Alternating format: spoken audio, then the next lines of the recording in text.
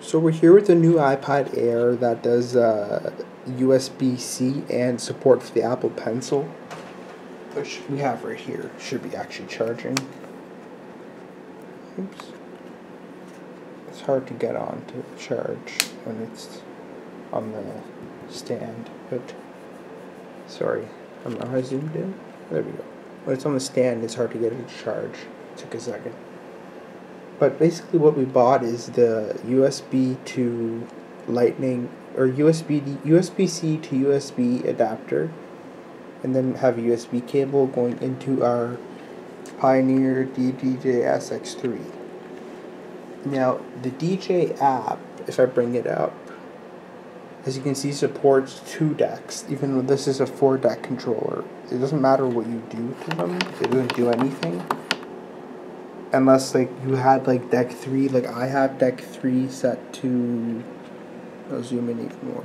So deck 3 is this one, is set to mic 1, and then everything else is set to deck A, deck A, deck A, and the cables, no, there's no more decks. Hold on. Okay, I'm gonna zoom up. So we do get it working though. It is basic, and I will play a couple seconds of a song. A lot of features do work, like this needle scrub right here it is working. Boom, right to the end of the song, back to the beginning, and in the middle. And you can hear Siri here, play, and I'll bring the master up.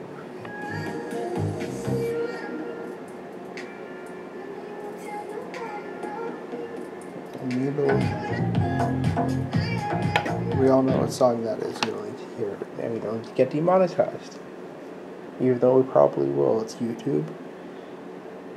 It's the same thing on this side. Bring the crossfader up.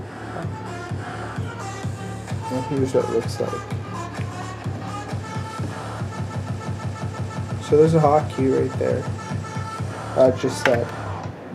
I'll delete that.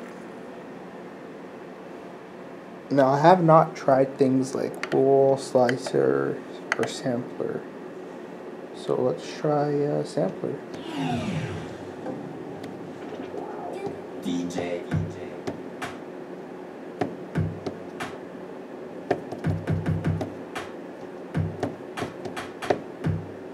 Okay, you can always make a beat, but not really, whatever.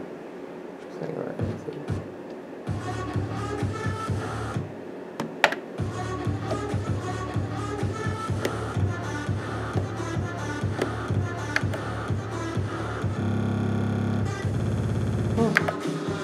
So those effects work well too. A lot of the effects actually work. I have not tried the key up and down, the key sync or whatever you call it. Yep.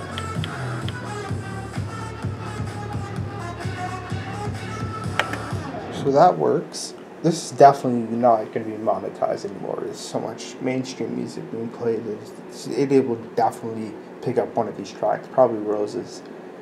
But, you know, that's how you get your any controller that is supported by DJ app.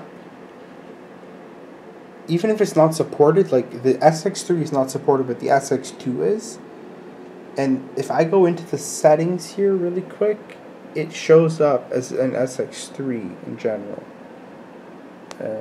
No, it's not in general. It's in MIDI devices. So we'll go over there, zoom in, Pioneer DDJ SX3, and it's got all the mappings done.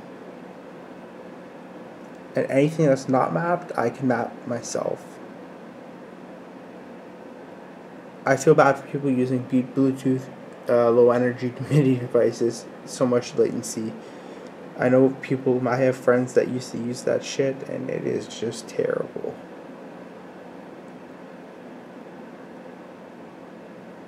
Okay, so that's basically the DJ app right there. It's quite simple. You can change it from waveform to equalizer. so you can see where your filters are moving. See how we can zoom in right there. You can see your filter, what percentage it's at, and go back here, and get back to, if we zoom out a little bit, back to regular fader view. Fader view is extremely low latency, like extremely low latency.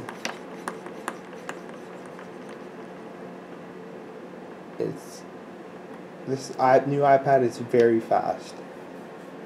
So yeah, that wraps that up.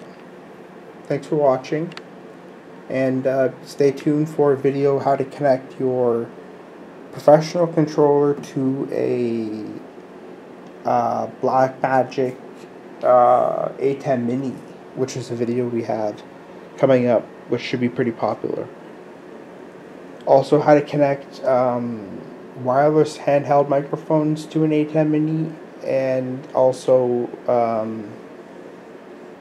how to connect the lavalier or wireless lavalier to an A10 Mini, which is the same procedure as connecting the lavalier directly to the A10. So we'll go over all those videos one by one in the series.